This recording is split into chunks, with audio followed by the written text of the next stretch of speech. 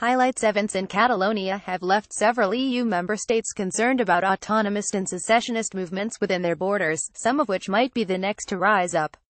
Self-determination movements in Europe face their own dilemma. However, many sympathize with the Catalan cause but have little interest in making the same unilateral moves. Secessionist movements will remain a moderate threat to the territorial integrity of several EU countries, but the Catalan crisis probably won't accelerate their progress. It's no secret that the geography of Europe invites fragmentation. Its mountain chains, peninsulas and unconnected rivers led to hundreds of cultural pockets with unique languages and identities. Centuries of war, invasion and forced migration further redefined political and ethnic borders, resulting in a continent overcrowded with sovereign states.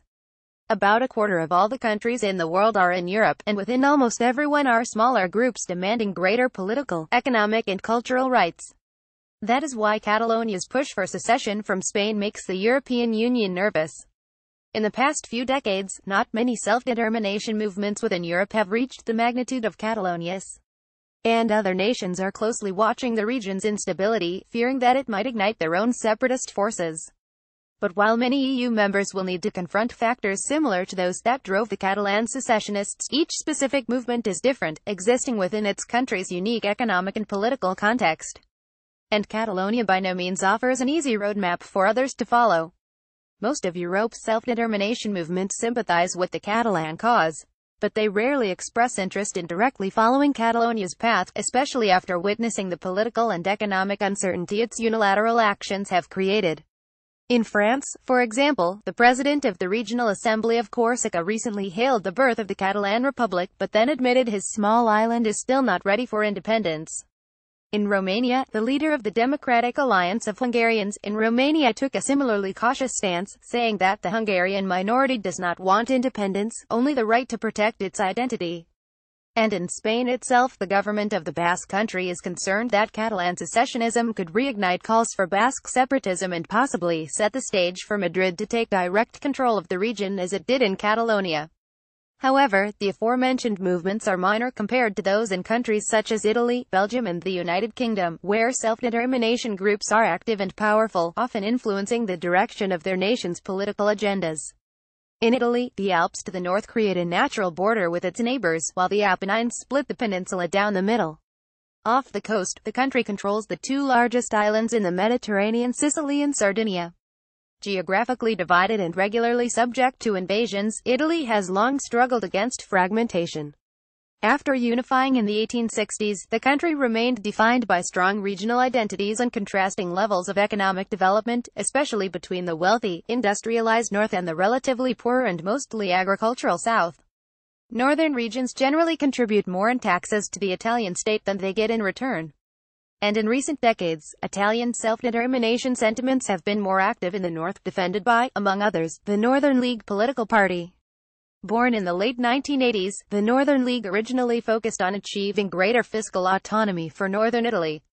By the mid-1990s, the party openly demanded secession. But after a series of disappointing electoral results and a leadership change, the party embraced anti-immigration, anti-establishment and Eurosceptic rhetoric in the early 2010s to appeal to a bigger audience. Scotland, which held an independence referendum in 2014, a majority voted to remain in the European Union.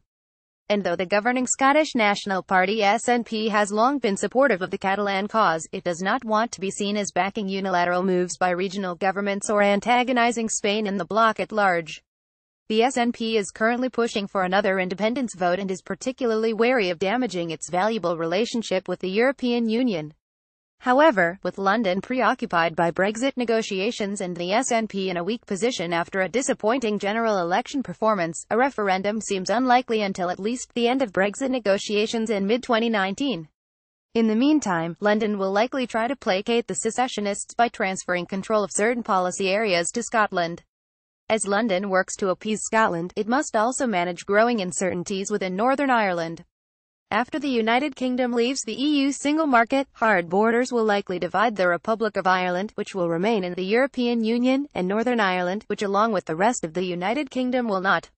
Even a comprehensive free trade agreement would require control measures for products entering the Union or the United Kingdom, jeopardizing the continuity of the Good Friday Peace Agreement.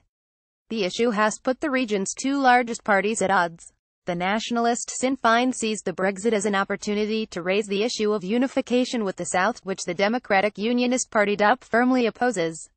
And though they are supposed to govern together, the parties have been struggling since March to reach an agreement. London has threatened to take direct control of Northern Ireland if they fail, but, especially in the wake of events in Catalonia, it will avoid intervention for as long as possible.